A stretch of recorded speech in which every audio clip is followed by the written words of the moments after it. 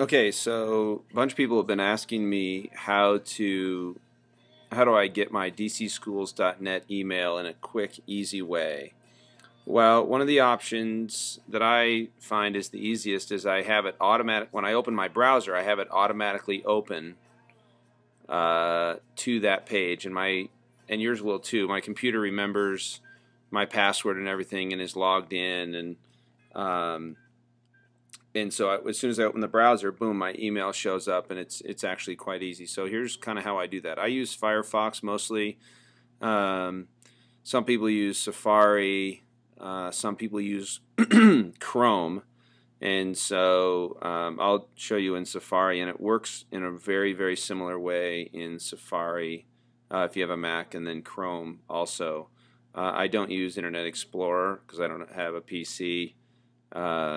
So I would encourage you to use Firefox. This seems to be the most universal browser. So when I open it, you'll notice that there are actually 4 windows that open in mine, and so obviously you can see my email there. Let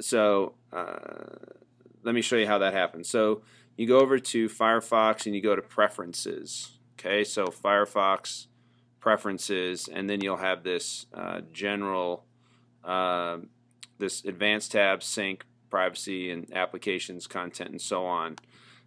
If you go to General, so the far left tab, again, I have 4 windows that open. You don't need to open 4 windows. I have our middle school Ning opens. This is for my grad school. That's my portal for that. I have that automatically open. Again, my email, and then also my DC Schools calendar automatically open. So if you look here, it says Home Page, and then I have simply listed what I want to do with that, what web address I want to do with that. So let's just go on how to get the Google one. All right, so let's say that that's not there. Okay, I'm not going to get rid of those other ones for the sake of this demo, but let's just say it's not there. So what I do is I have to originally log in. So let's say I'm not logged in, and I go to simply google.com, and I'm going to go in. Oh, cool. So I'm going to go to google.com, and then I'm going to sign in, and then that's going to provide me with the web address that I need to cut and paste into my... Okay, so now I'm signed in. I go to Mail. Okay, and so the key is this web address right there. That web address is the important part. So what I'm going to do is I'm going to highlight that, and then I'm going to right click, and on a Mac you hit the Control button and you hit copy.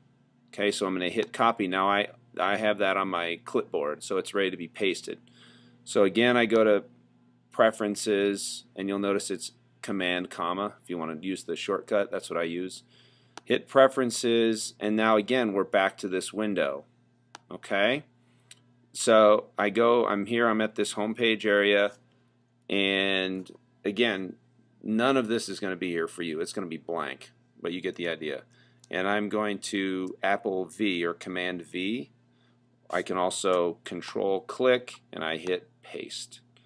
And see, there it is right there. That's the web address that I just captured from right here. Okay?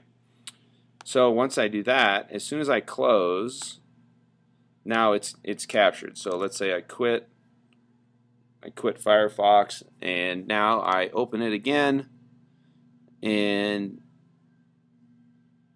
again my email shows up just like I want it to. And again, I have this this is my Google Calendar that shows up automatically as well. So all 4 of those tabs open. So I would log in to my classes, and so on and so on and so on.